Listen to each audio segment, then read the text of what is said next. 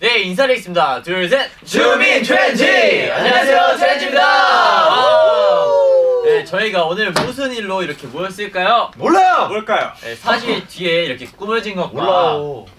라일이와 은일이의 의상만 봐도 뭔가 바로 아실 수 있을 것 같은데. 맞아요. 옷이 굉장히 화려하네요. 그러면 노래 한번 불러볼까요? 네, 알겠습니다. 네. 빠빠라빠라빠라빠라빠라 축하합니다. 축하합니다. 공삼즈의 졸업을 축하합니다. 축하합니다. 네, 여기까지만 하고. 네, 졸업 축하드립니다. 늦었지만. 네, 2월에 이제 라일이와 은일이의 졸업이 있었는데 저희가 바쁘게 활동을 하느라고 제대로 축하를 못 해줬잖아요. 그래서 이번 기회에 라일이와 은일이의 졸업을 제대로 축하해주기 위해서 이제 이렇게 다 같이 모이게 되었습니다. 다 저희였죠. 네. 감동. 네. 그리고 라일이랑 은일이 교복 입은 모습을 보는 게 되게 오랜만인 것 같은데. 네, 맞아요. 교복 입은 소감이 어떤지. 소감이요? 네. 드디어 제 옷을 입은 것 같습니다, 전. 네? 전 제 걸 보고 사랑하기 때문에. 전 좀 입는 걸 좋아해요, 원래. 이뻐요, 근데 진짜. 등교할 때도 꼭 챙겨 입고, 전 진짜로 그 선생님들이 인정하는 모범생이었습니다, 정말로. 진짜요? 모범생. 정말. 왜 진짜 저런 친구도 모범생이 될 수 있구나. 근데 확실히 이렇게 딱 봐도 교복을 너무 깔끔하게 잘 입었어요. 전 진짜로 교복을 정말 입었네요. 정복으로 정말 잘 입고 다녔죠. 그럼 라일이는 어떻게 된 거예요? 저요? 뭐죠? 저도 많이 드디어 어렸어요. 드디어 저는 진짜 저도 제 옷을 입어. 봐봐요, 하이틴 감성이랍시고 교복에다 이상한 거 걸친 거 모르냐고. 상대를 디스하지 않는다. 들어보시면 일단 들어보세요. 왜냐면은 저는 드디어 제 옷을 입은 것 같은 게 저는 커스텀 교복이에요. 왜냐면 저는 너무 폭풍성장해서 맞는 교복이 없어요. 이 와이셔츠 이것도 탑10에서 샀습니다, 여러분. 진짜요? 브랜드까지 밝혀주시네요. 교복이 아니라고요. 진짜. 그리고 이거 조끼? 이거 겨우 얻었어요. 친구한테 그 졸업사진 찍는데 한 번만 빌려줄 수 있니? 했는데 친구가 나 집에 가야 되는데 했는데 제가 결국 그냥 얻어낸 그냥 그럼 아직 안 돌려준 거예요? 지금 혹시 못 만나서 못 돌려드렸어요. 그럼 아닐까요? 댓글을 꼭 보내줘야죠. 전해주시기 바랍니다. 네, 약속이니까. 보내드리겠습니다. 네, 알겠습니다. 일단 그럼 뭐 교복도 입었으니까 이제 제대로 03제 졸업식을 시작해 보도록 합시다. 네, 좋습니다. 자, 그럼 졸업식이니까 이제 원래 졸업식 하면 뭐예요? 수여식이 있어야죠. 네. 맞죠. 수여식부터 할 텐데 네. 오늘의 이제 교장 선생님이 되실 분 누가 할까요? 영감님! 등장해주세요. 등장하겠습니다. 오늘 약간 교장 선생님 졸업식하면 짜장면인데 짜장면 먹네. 네, 그럼 이제 수상식을 하기 전에 예찬이가 준비한 게 있대요. 뭐죠? 글씨 안 보인다고. 저 돋보기요? 윤감님이라서 눈도 좀 침침해지거든요. 더 찜찜하라고. 네, 이런 블랙스 안경을. 멋있네요. 이거 사실 저의 거거든요. 안 들어가네요? 네, 어울립니다. 멋있어요. 카리스마 있어요. 교장 선생님 되게 트렌디해요. 교장 스웩! 트렌드지의 교장 선생님이니까 트렌디하게 가겠습니다. 좋아요, 멋있어요. 그럼 이제 뭐 라일이부터 저부터인가요? 네, 라일부터 나가실 이렇게 나와주시면 살짝 돌아서 나가야 되는 거 아시죠?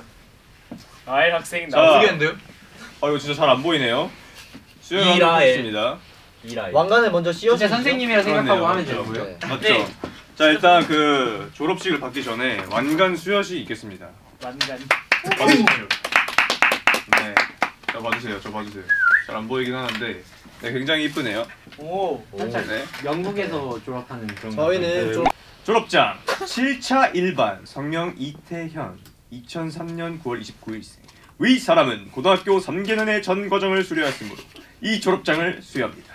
2022년 6월 8일 성동고등학교장 김기철 교장 선생님 대신 전달해드리겠습니다. 저는 선생님께 원래 졸업식 때 어떻게 하려 했냐면 철한다. 감사합니다. 자, 그리고 꽃다발도 축하드려요. 드리도록 하겠습니다. 여기요. 자, 그리고 빠질 수 없는 게 뭔지 아시죠? 교장 선생님과의 한 컷. 좋아요. 네. 자, 이거 끝까지 정말 야무지게. 감동받았어요. 그렇죠. 축하드립니다. 감사합니다. 진짜 이런 많은 분들이 축하해 주시고 감사합니다. 감사합니다. 진짜 눈이 침침해지는 기분인데. 축하드려요. 3년 동안 고생했어요. 네, 다음 학생. 교복이 짧아진 이유로 살짝 죄송합니다. 괜찮습니다.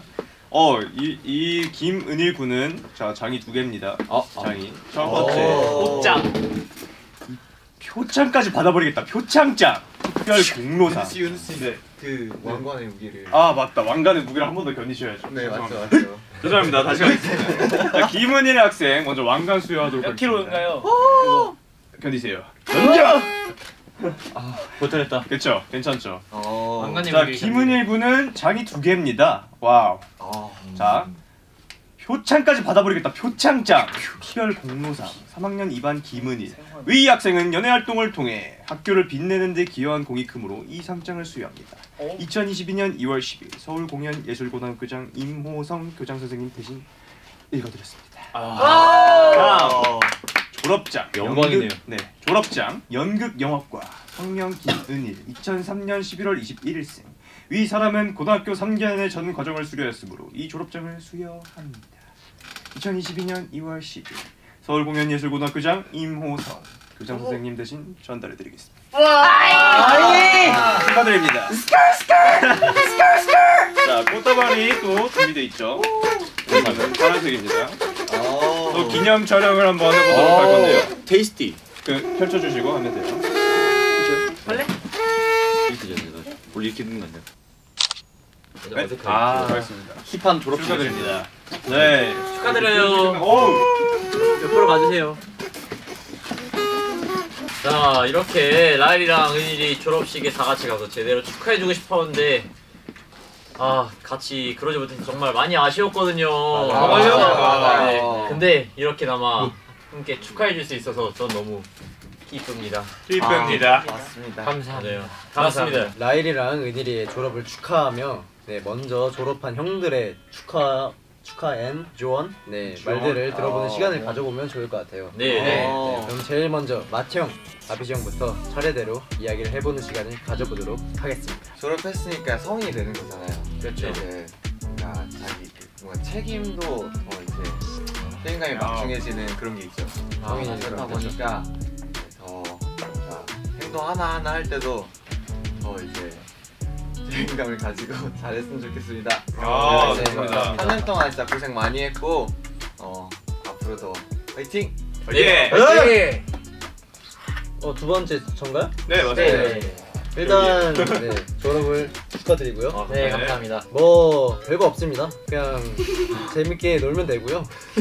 재밌게 활동하고 즐겁게 저희랑 같이 시간 보내면서 트렌드지 활동 이어나가면서 그냥 재밌게 사세요. 좋습니다. 네, 다음 제가 한번 윤감님으로서 조언을 하나 드리도록 하겠습니다. 사실 별거 없고요, 진짜로.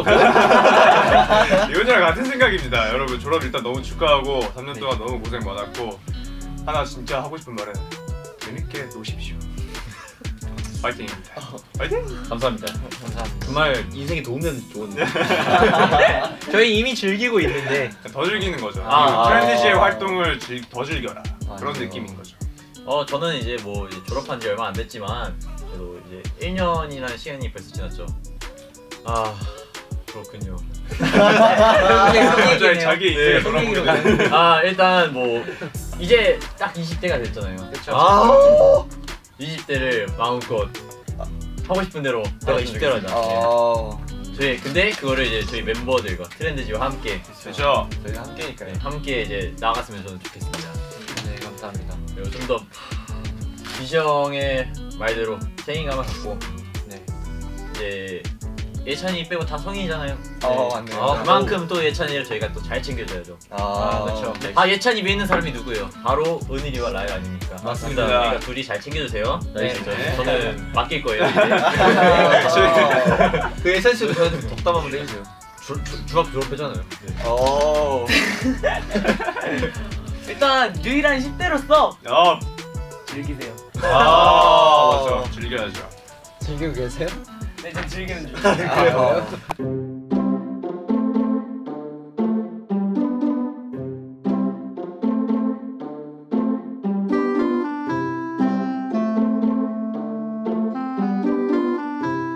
트렌드지를 위한 깜짝 이벤트 이벤트입니다. 준비했습니다. 깜미. 뭐죠? 자, 제가 진행하겠습니다. 뭐예요? 네? 자, 네, 저희가 이번에 또 트렌드지를 위한 수료식을 위해서 이제 한 명씩 나와가지고 수료를 받는 네. 거를 해볼 건데. 자, 이하빗 아비처럼 나와주세요. 나와주시기 바랍니다. 모두 박수. 박수로 맞이해주시기 바랍니다. 아, 소리가 안 나. 박수 소리가 부족해요. 한우서. 아, 네, 감사합니다. 이 상장은 네. 잘 웃었상. 좀 웃는 상. 네, 잘 웃었상입니다. 위 멤버는 무대를 비롯해 여러 낯선 환경에서 항상 미소를 잃지 않았으며 귀여운 표정으로 엔딩 요정을 남겨 보는 이들의 마음을 녹였기 때문에 앞으로도 그 미소를 잃지 말라는 마음을 담아 이 상장을 수여합니다. 2022년 3월 11 트렌드지 블루셋 챕터 1 내부자 엘뚱. 네. 축하드립니다. 축하드려요. 아비지 형이랑 진짜 정말 잘 맞는 상이네요. 네. 맞아요. 잘 웃었상. 하나 둘 셋. 하하. 그 다음은 이건 너무 레이온 나와주시기 바랍니다. 레이언. 네, 생각보다 잘 안 보이네요. 네. 오, 그쵸, 무게를 진짜 안 보이죠, 잘. 견디시네요. 뭡니까? 너무나도 자상 이런 건가? 이번 건 이 상장은 네. 윙크 잘했상. 잘했어. 이름 리온. 윙잘상. 위 멤버는 댄스 과장으로 팀의 완벽한 퍼포먼스를 완성했으며 다양한 표정 연기와 제스처 등 항상 보는 재미를 위해 재미를 더하는 끄고 보는 분들이 몇 화려한 무대 보여주세요. 화려한 무대 매너로 팀을 빛내주었기 때문에 이 상장을 수여합니다. 2022년 3월 냄새동. 11일 트렌지 블루셋 챕터 1 내부자 엘동 축하드립니다. 감사합니다. 내분자란 말이 왜 이렇게 뭔가 생소하지? 오! 자, 윙크 잘해상이니까 윙크. 다 같이 윙크. 하나, 둘, 셋. 자, 왕관. 네. 자, 받아주시고요. 무거울 거예요. 오! 마이 턴. 자, 김윤우. 김씨요? 저희 성을 바꿔버리네요. 네. 네. 해냈상. 이름. 해냈상? 해냈상? 진짜. 잘해냈상. 해냈상. 뭔지 모르겠지만 해냈상. 이름 윤우. 네. 위 멤버는 데뷔 후 약 2달간 섰던 무대에서 지나지 않고 호피 기침을 잘 참았으며 페도라지 즙을 늘 챙겨 먹는 등 부단한 노력으로 완벽한 비주얼을 갖춘 인자강으로 거듭나고 있기에 이 상장을 수여함. 2022년 3월 11일 트렌드지 블루셋 챕터 1 내부자 1동. 축하드립니다. 네, 인정을 벗어나 인정하게 되는 그날까지 거의 다 됐습니다. 이제 거의 다 왔어요. NS상이니까 화이팅입니다. 화이팅 하면서 찍읍시다. 네. 살짝 축구부 느낌. 하나, 둘, 셋. 화이팅! 자, 이제 리더. 뭔가 리더가 있을 것 같은데 무거워요 이 만날 성장햇상. 성장했상. 이른 한국. 위 멤버는 팀의 중심으로 그룹을 잘 이끌며 무한 성장의 가능성을 보여주었기에 앞으로도 쫓고 쫓기는 숨막힌 레이스에서 더 멋진 리더가 되길 바라는 마음을 담아 이 상장을 수여하겠습니다. 2022년 3월 11일 트렌드지 블루셋 챕터 1 내부자 활동 축하드립니다. 감사합니다. 하나, 둘, 셋. 자, 호호. 잘 휩쓸었상. 뭐라고요? 잘 휩쓸었상. 휩쓸었상. 이 멤버는 팀의 메인 보컬이자 뉴 트래블러로 무대마다 색다른 모습으로 환상 속에 우리를 빠뜨렸고 무릎을 아끼지 않는 퍼포먼스 무대를 휩쓸었기 때문에 이 상장을 수여합니다. 2, 2, 3, 11. 오케이. 트렌디 블루셋 챕터 1 내부자 1동 트렌디. in people. 어디서 탐내 나요? 무릎 탔네. 갈비. 자, 잘 갈비. 자, 잘 휩쓸었상. 내가 왜 여기 있지? 자, 잘 휩쓸었상이니까 휘어잡는 느낌. 이걸로 가죠, 이걸로. 펴서. 화이팅 했으니까. 하나, 둘, 셋. 이거 약간 스웨기일까 이거? 요. 힙합. 뭘까? 주엔 프루상. 뭐야? 네, 슈원프. 하지만 댄 슈프로 하지 않았는데. 닉네임 ra.L. 무대 부시지 Remember 무대 부시어 말라큐할 힙한 래퍼 팬들의 맘 녹여 스윗한 자기가 되어 멜트해요. 다양한 매력과시 매수는 아이돌로 성장 모습 보여줬어 증명했어 이상장 수여 트렌드지 부어세 최초원 Respect 활동 스컬 Respect Lyle. 슈원프 어떻게 가야 되냐면 이건가요? 이런 느낌으로. 네, Peace. Peace. 네, 찍어 눈앞에 스윙 하면서 눈앞에 스윙 스윙. 스윙으로 갈게요. 하나 둘셋 아예 한쪽만 영화 잘 안 봤군요. 영어를 잘 안 봤군요 아, 이런 느낌 안 쓰거든요. 그 레트로 감성도. 수고하겠습니다. 네. 상. 까르상. 김예찬. 김예찬. 이 멤버는 특유의 웃음소리와 귀여움으로 한번 보여주죠. 하면서 보여주면 제가 이렇게 팀의 사기를 올려 완벽한 팀워크를 다지는데 그게 이바지하였기에 앞으로도 형들과 팬들의 활력소가 되길 바라는 마음을 담아서 이 상장을 수여하겠습니다. 2022년 3월 11일 트렌드지 부스 챕터원 내부자 활동. 이거 이걸로 가야 될 것 같은데요. 네, 이걸로 가겠습니다 나의 성령. 그 카운트다운도 뭐죠? 이걸로 가나요? 하나 해주세요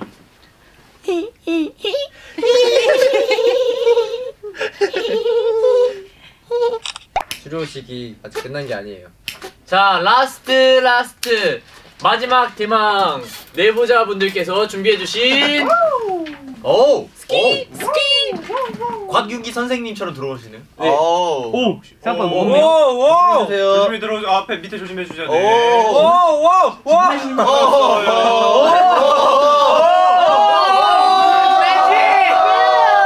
미라클 오 마이 갓 미스테리 What happened? 다 살아났어 이거 살아났어. 자, 골드 그만하세요 이제. 그만. 네 여러분 이번에는 네. 좀 되게 좀 진지하게 소원을 빌고 같이 불어보는 시간을 갖도록 하겠습니다. 김지.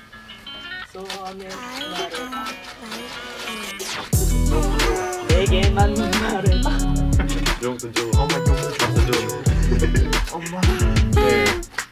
소원을 다. 신박하게 이걸로 하나 둘 셋. 드리겠습니다. 선생님 우리가 끌면 안 되잖아요. 왜요? 왜요? 이거 트렌드지를 위한.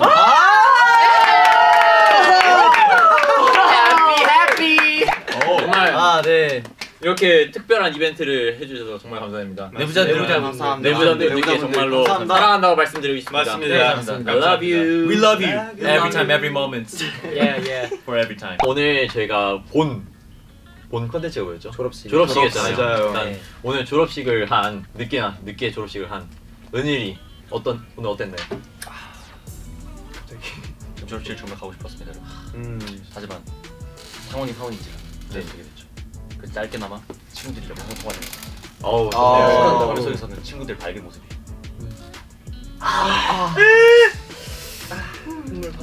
네. 상당히 슬펐습니다. 하지만 네. 그 영상 통화를 통해 힘을 얻고 집안을 뛰어다니며 네. 하면서 이렇게 영상 통화를 했습니다. 네. 그때의 기분을 오늘 다시 한번 느껴보고 다행이네요. 좋아요. 이제서야 졸업장을 받고 졸업식을 해보니 이제 제가 드디어 성인이 됐구나를 좀 느끼는 것 같습니다. 좋습니다. 그래서 저희로나마 그나마 이제 위로가 되었으면 좋겠습니다. 맞습니다. 자 라일이는 어땠나요? 저는 사실 친구들과 선생님들 덕분에 학교 생활을 진짜 잘 할 수 있었던 것 같고 마지막에는 좀 함께하지 못한 게 좀 아쉽지만 그때 사실 활동 중이었잖아요. 저도 한편으로는 또 이렇게 멤버들이랑 활동하는 걸로도 되게 그땐 좋기도 좋았습니다. 사실. 근데 좋았습니다. 이제 멤버들이랑 이제 또 함께하는 졸업식이라 하니까 뭔가 새롭기도 하고 저도 새롭습니다. 정말 고맙다고 말하고 싶습니다. 저도 정말 좋습니다. 축하합니다. 이렇게 해서 마지막으로 다시 졸업 축하드립니다. 좋아요. 네. 네, 이렇게 축하드리고 이제 다음에는 더 저희가 재밌는 컨텐츠들로 여러분들을 찾아뵙도록 하겠습니다. 네, 그럼 지금까지 트렌드였습니다. 감사합니다. 안녕. 축하해. 감사합니다. 축하해.